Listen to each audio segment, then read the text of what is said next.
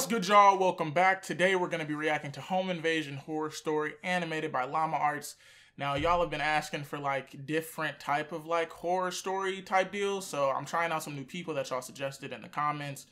I hope y'all like these, and I hope you guys continue to like the horror stuff because I like the horror stuff. Let's get into the video.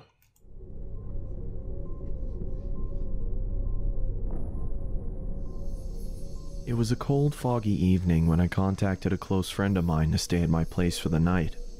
Both of us were only 10 years old at the time, and my parents were often at work until midnight, so I was usually alone with nothing to do except watching a television show or reading a book. My friend Alex had agreed to come over and brought a game of Monopoly to pass some of the time. I also asked if he was interested in going to explore an abandoned subway station 3 miles away. What type of weird He shit? seemed excited at first, so we planned to go on the trip in the morning. I remembered that the subway dated back to the mid-1920s and became abandoned in 1932 after the market crash in 1929. Okay, I was very fascinated about its history, but never got the chance to go inside after my parents had warned me not to enter. As I quietly slept in my bed, I heard what sounded like a gunshot coming from the forest behind the house. Both of us woke up, frightened after what we had heard, and I told my friend not to worry as hunters tend to go into the forest on frequent occasions, but when I checked the time, it was 11:39 p.m. This seemed very unusual as hunters only came into the forest between 8 p.m. and 10 p.m. I looked at Alex and decided to get out of my bed, intending to look through the window and spot for anyone in the forest. The darkness clouded my vision, so I was unable to see anyone in the forest. I turned around and looked at Alex again, when suddenly I heard the front door squeak open. Bro, chills went down my spine. Door, Both of us quietly moved to the bathroom, locked the door, and kept the light off. It was the only safe place in the house. Both of us were terrified as we desperately tried to keep as calm as we could. We heard footsteps getting louder and louder until they stopped in front of the bathroom door. And then this is when the most terrifying sound forced my heart to almost burst. Both of us screamed as the person chopped the door to pieces. Nigga, huh? It was pitch black inside the room, making it hard to find the vent, and by the time I spotted the vent, the person behind the door had made a hole big enough for us to see him. Mask? The man adorned black leather and was wearing a plague doctor mask. I scurried back to the vent, but it was too high above the floor for us to reach it, so Alex told me to go first because he was the strongest.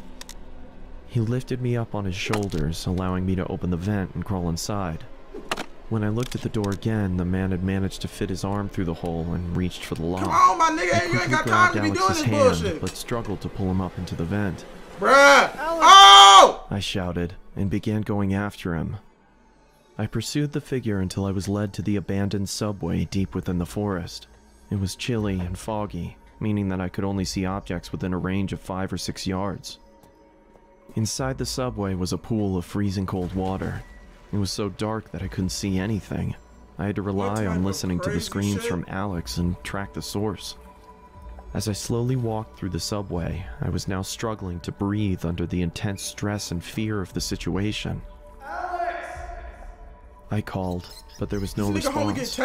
I continued walking through the water until the exit was no longer visible. I was now experiencing a massive panic attack. I had lost track of Alex, and I had no idea where I was or how to get out. Where are you, Alex?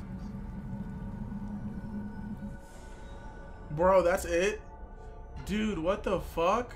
Alex was confirmed dead after he was found inside the ticket. That's fucked. His closest friend remains missing. Dude, what? I really hope all this shit is just stories and it's not like some true shit that like people put online, but that shit is crazy. That is crazy, dude. If only he was just a little bit stronger and a little bit quicker, not looking at the fucking door while dude's breaking in, his friend probably wouldn't have got took.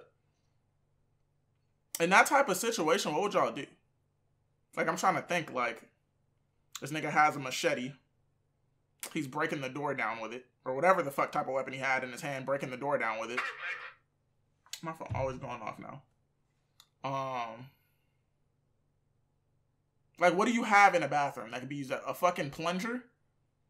Because think about it. If he only used it to get through the door and didn't kill y'all immediately, y'all could have probably fought back. But then y'all probably would have just died sooner. I don't know. It's a tough situation, but fuck, holy shit. I kind of like this shit. The animation was really nice too. So we might start reacting to Llama arts a little bit more.